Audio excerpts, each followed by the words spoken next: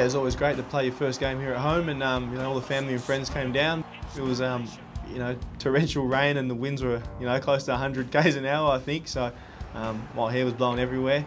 But yeah, it was good fun. The ball kind of fell in my lap a couple of times, and I kicked a few goals. So ended up with three goals after not seeing the ball all day. Obviously, Nick, he was pretty quiet up until that last quarter, and then when the game was in the balance, just pulled out three of the most amazing things that happened. Well, I've seen in the wet. This was an outstanding effort. Touch of Peter Bizasto about that one, Tim. Yes. That's when I knew that we had someone special, and you know, he's developed into what he is today. But that was the first sign of me that, you know, this kid is going to be absolutely anything. Danger here, Nic Naitanui kicks another. I just remember standing next to him feeling safe.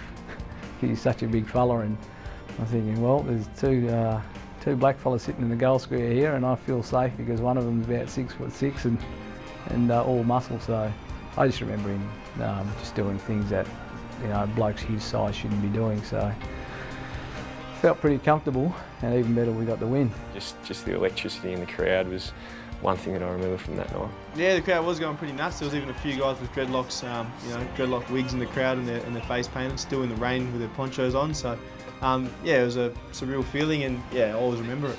I remember walking past him pre-game. I just said, "Good luck, mate." I don't know why I remember that. It must have been my words of wisdom that got him up. But I remember watching Campbell Brown get stuck into him behind the play, and he showed a lot of maturity to be able to cop that on the chin and win the game for us. So it was pretty awesome to watch. There's Campbell Brown giving to Naitanui. Irresistible force, an immovable object. After he kicked the 3 goals, and there's Campbell Brown in the goal square with him, just trying to rough him up, and I remember looking back and thinking, what are you doing, mate? You just kicked 3 goals on you, and he's twice the size of you. Yeah, little Campbell came across. I was pretty skinny at the time, and you know, he was like the enforcer, I guess, who came down and tried to rough me up. But yeah, I felt, you know, pretty honoured to have him come down and, you know, do what he had to do to me.